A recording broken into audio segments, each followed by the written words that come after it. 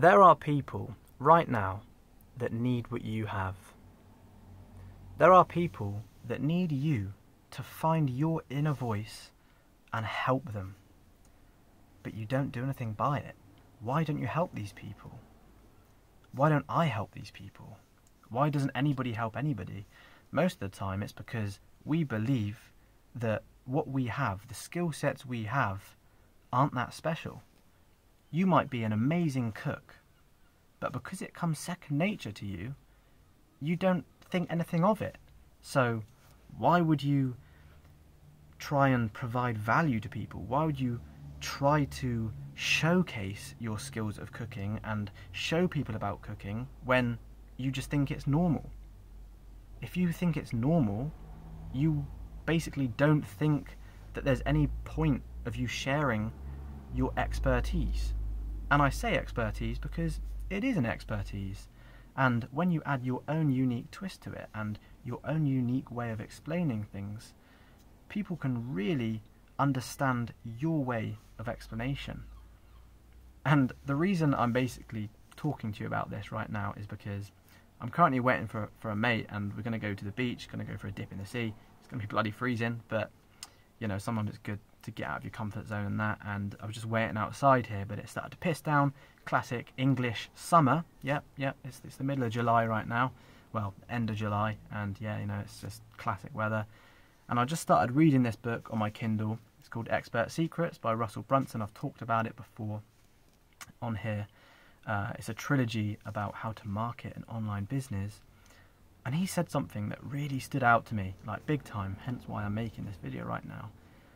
And he said that essentially, by me not talking about things that I am actually quite an expert in, alright, call it an expert, but it's not necessarily an expert, it's just I might know a lot about a certain subject, more than you perhaps. I am offering you a disservice by not talking about it.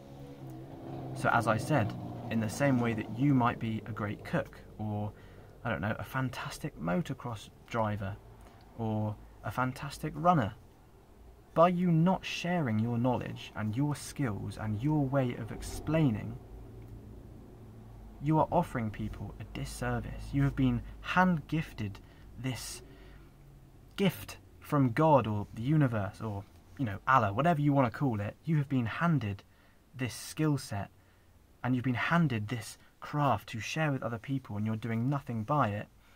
You are offering people a disservice. Now, going back to me again, I know about the gym. I know about boxing. I know about eating a healthy diet. So might Bob. Bob also might know about all these things. But Jake over here might understand my point of view more than Bob, or he might prefer Bob's point of view to mine. The fact of the matter is, everyone has value and information that they can share that somebody else is going to understand. So when people often say that the market is flooded, there's too many people doing that, there's too many people doing that, that's a load of bullshit, bro. Because everyone can provide value, and as I said, by not doing that, you are providing people a disservice. So that's why when I'm making these YouTube videos, when you see other people making YouTube videos, they are essentially providing value to you, either value or entertainment. If you've got both of them, then, you know, you're doing a good job. But yeah, it's one of those things. We're working on the entertainment thing, but yeah, going with value as well.